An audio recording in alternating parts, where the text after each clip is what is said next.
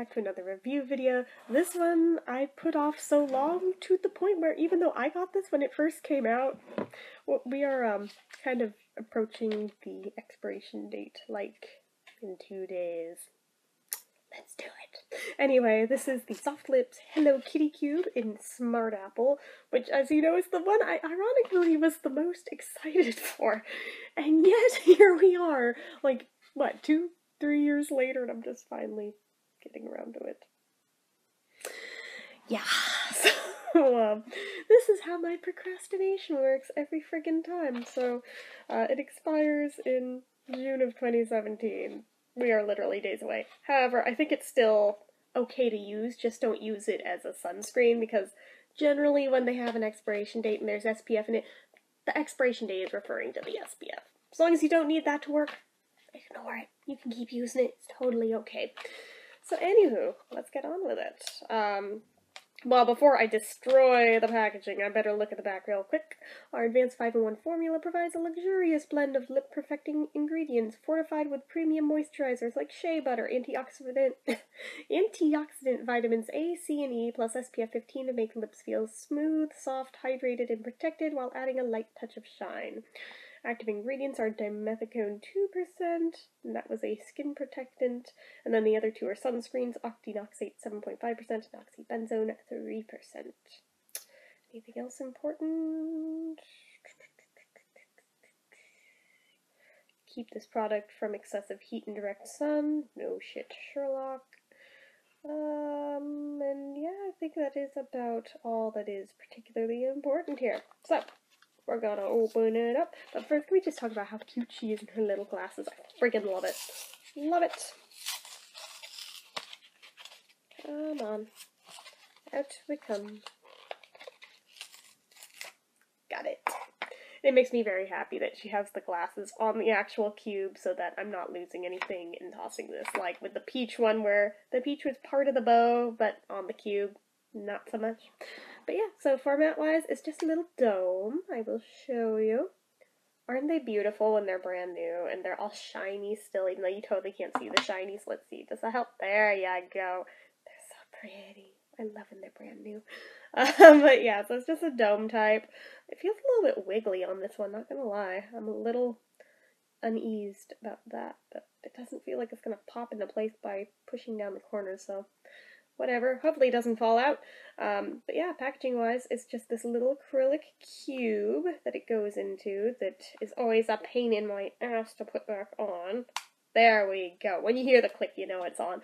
But, yep, just a clear acrylic cube with Hello Kitty on one side. We've got a red base with Softlips on the bottom.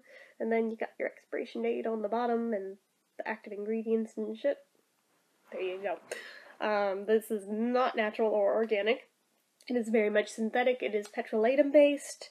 They were limited edition, but I think they're still selling them, honestly. They made a big deal out of how limited edition these are, but I don't see them going anywhere anytime soon, if I'm being completely honest, so I wouldn't worry.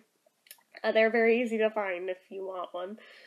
The amount of product is 0.23 ounces, so just a hair under 1/4 ounce, so just a little bit less than a Revo or an EOS. Price point on them, I seem to remember they were a little steep. I think they were like $4 or $5 for these some places. Sometimes you could find them on sale for $3 something, but yeah, they're a little pricey, probably because of the packaging. Most Softlips cubes are, I've noticed, but it's just what it is.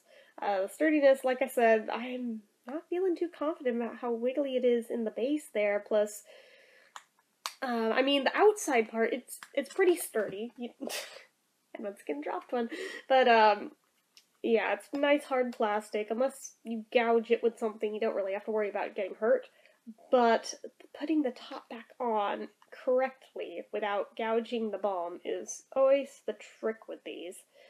Don't know why I find it so hard, but I always screw it up. Apparently it's not just me, so yeah, not a fan of that part, but it is what it is. So, only special features we talked about already, the SPF medication, so the scent.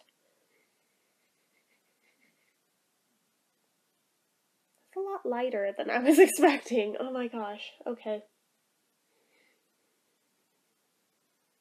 It's a little disappointing. Maybe it'll get stronger once I put it on, so let's try that. And I'm hoping it has a nice tingly effect like most Softlips cubes do. Oh yeah, that feels nice.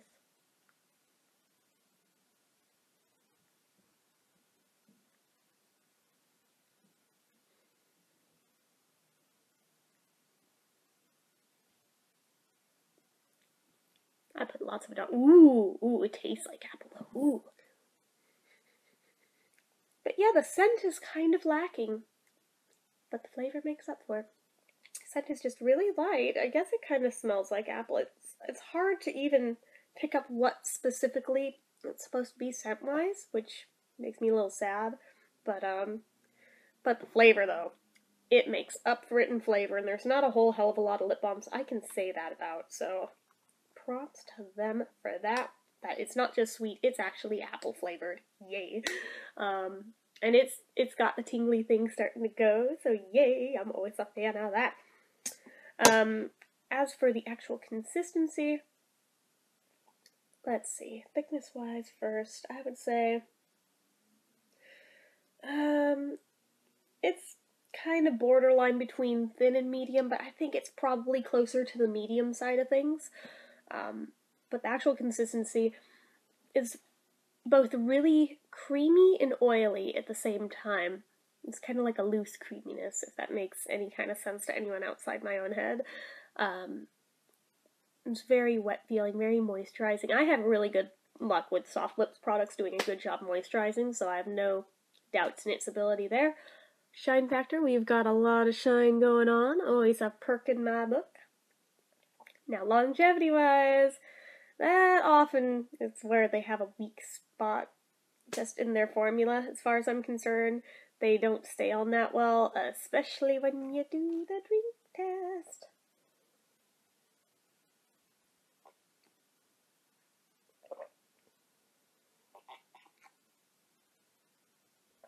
Yep.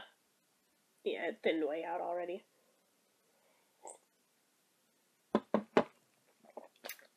Well, that's a bit of a bummer, but it's kind of cool having the effect of apple coffee. That's kind of a trip. But, yeah. It's still there, but it's very, very thin in the spot where the coffee was going over it, so it is what it is. So, just throwing that out there. Does not really hold up. By the time you'd finish a cup of coffee, it'd be gone, I have no doubt. So, my overall rating for this one, let's see.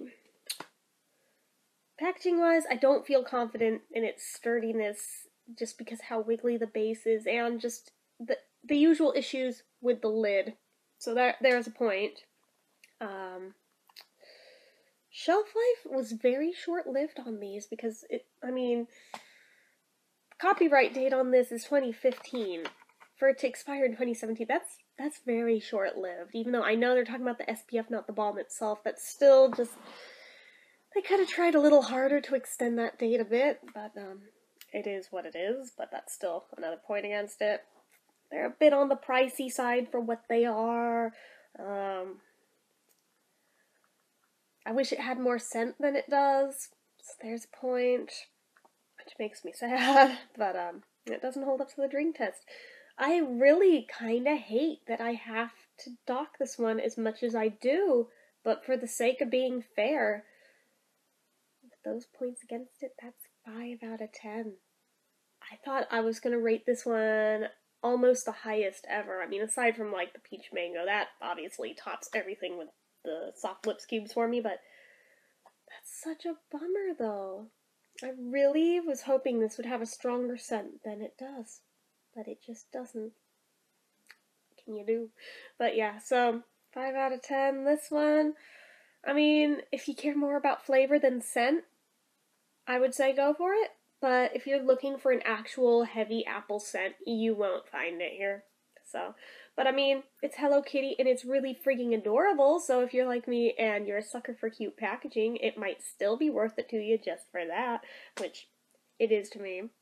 It's just really cute, and her with her little glasses on, I'm a big nerd, I love that, so it's worth it to me, but I can see where other people would definitely skip it on this one, and it's probably why there really aren't too many reviews out there on this one. Basically, I've seen a couple first impressions on it that just skipped past it really quickly. I think I see why that is now. It just bums me out, and, you know, maybe they could rework the formula to have more scent. Maybe. But yeah, so those are my thoughts on this one. So, as usual, if you like this video, click the like button. If you're not already and you'd like to be, click subscribe. Leave comments down below. And you guys have this one. What did you think of it? Did you find the scent to be lacking? Or anything else you feel like leaving me about it? Leave it down below in the comments, as well as just anything in general. And until next time, bye!